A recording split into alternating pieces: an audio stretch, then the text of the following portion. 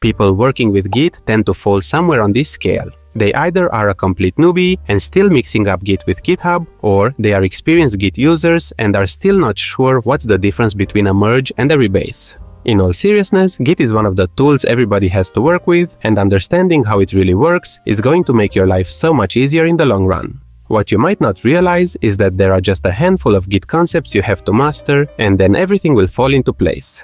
So without further ado, let's open the terminal and see Git in action. Let's start by creating a new folder and an index.js file where we are printing something in the console. This ain't much, but I'm an optimist, so I can already see this project becoming a multi-million-dollar startup. As a result, I want to make sure my work here is not lost and that all the great developers who will join my venture can collaborate on future features. This is where Git comes into play.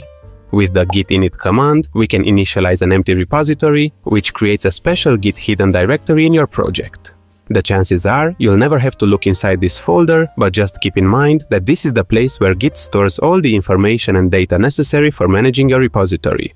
Unlike other version control systems that store data as a list of file-based changes, Git stores data as a series of snapshots of the entire project. When you commit changes in Git, it saves a snapshot of all your files at that point in time. The most important thing you need to understand about working with Git is that there are 4 main areas where your code can reside. First, any newly created or modified file will be placed in the working directory. This is where all your work happens, and changes in the working directory are not tracked by Git until you add them to the staging area. So let's use git add to stage our index.js file. The staging area, also known as the index, is where you can prepare changes before committing them to the local repository. You can then use the git status to see a list of changes ready to be committed.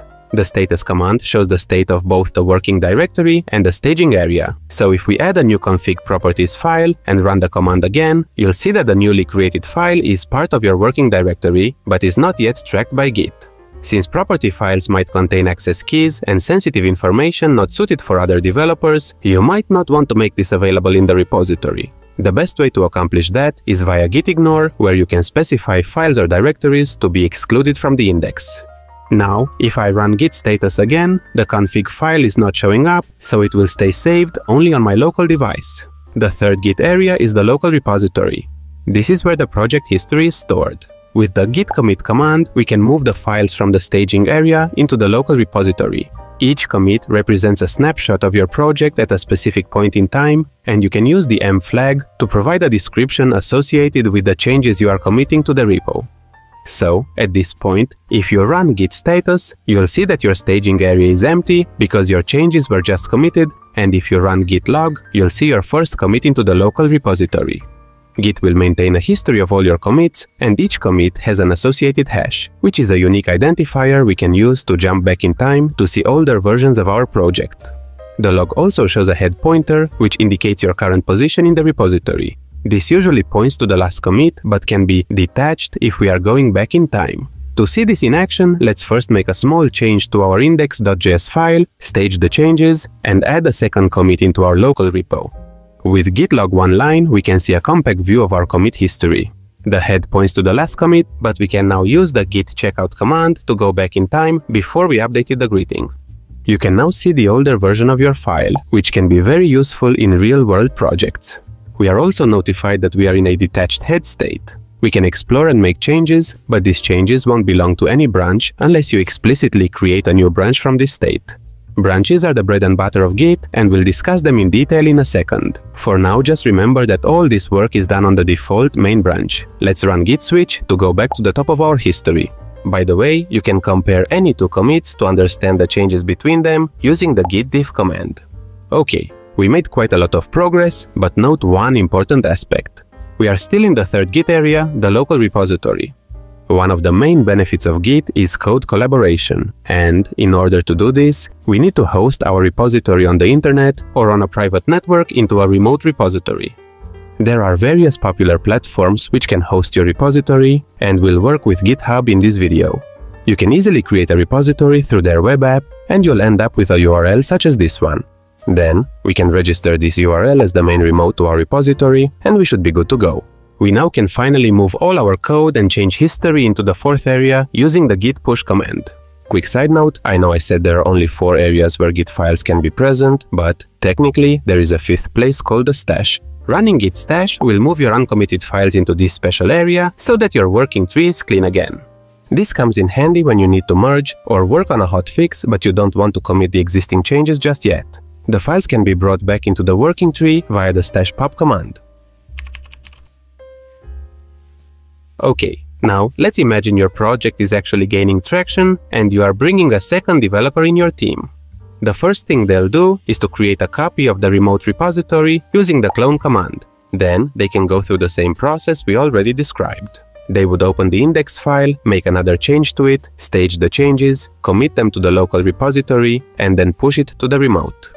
Now you can use git fetch to bring those new changes from the remote inside your local repo. Note that fetch will only bring in the changes in the third area, which means you don't have the updated index.js file in your working directory. This gives you the chance to inspect the incoming changes using git log or merge those changes into your current branch using git merge. Usually, in real-world scenarios, fetch and merge will go hand in hand, so you can conveniently use git pull to do both steps at once. If everything goes well and there are no conflicting changes, your branch is fast-forwarded, which means that the code will be moved from the remote repo to your local repo and then in the working directory as well. Things get a bit more complicated when multiple branches and conflicts are involved, so let's look into some more advanced scenarios next. Up until this point, we only worked on the main branch, which might be fine for small teams and projects. However, the real power of Git resides in its branch feature. In short, branches allow multiple versions of a repository to exist at the same time. If some new functionality has to be implemented, it is always a good idea to do so on a feature branch. This allows the programmer to have a separate development and testing cycle on that branch, while the rest of the team can continue other development efforts in parallel, either on different feature branches or directly on the main branch. In our example, we can create a new branch using the git branch command followed by the new branch name. Using the command without the name will show a list of your local branches, including the branch you are currently on. With the same git checkout command we used earlier to view past commits, we can also switch to the newly created branch. At this point, this version is a replica of the main branch. Let's add a few more lines inside our index.js and then commit the changes in the local repo. Note that I'm using the A flag as well to automatically stage all files before committing. Now, we can push this new branch to the remote repo, and we have to use the setUpstream flag to associate a remote branch to our newly created local one. Switching to another developer perspective, which doesn't have these changes locally, you'll see a new branch message when executing git fetch. Again, fetch only brings in the changes in the local repository, and we can run git merge feature to add the changes from the feature branch in the main branch. Here is an interesting question. At this point in time, are the changes from the remote feature branch also on the remote main branch? The correct answer is no. When we merged the feature branch into main, this was done in the third area, meaning only locally. We still need to do a git push to have these newly merged changes on the remote main branch as well. Up until this point, we kept things simple, but working with Git has way more nuances in the real world. When collaborating on multiple branches, the straightforward scenario is the following. When a new feature request comes in, a feature branch which will diverge from the main branch is created. When merging feature back into main, if there are no additional commits added on the main branch since the branch off, the feature commits are simply moved to the main branch as well. However, more often than not, additional work might be added on main during this time. In this case, Git will use a strategy called three-way merge to determine how to combine the changes from the two branches. The process involves 3 commits, the 2 branch tips and the most recent common commit from which both tips have diverged.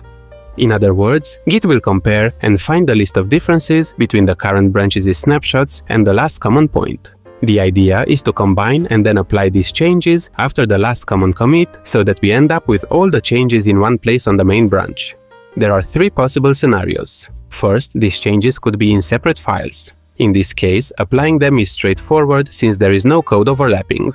The second scenario is fairly similar. If the changes are targeting the same file, but the change lines are different, again, we could just update the file in a straightforward manner.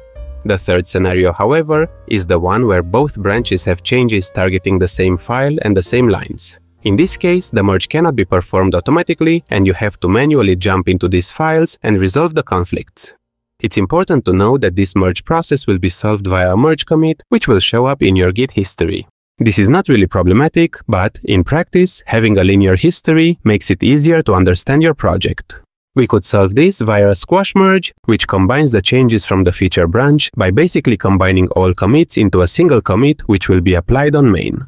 With this option, your history is linear, but you lose the commit history of the feature branch. This might be important when debugging later.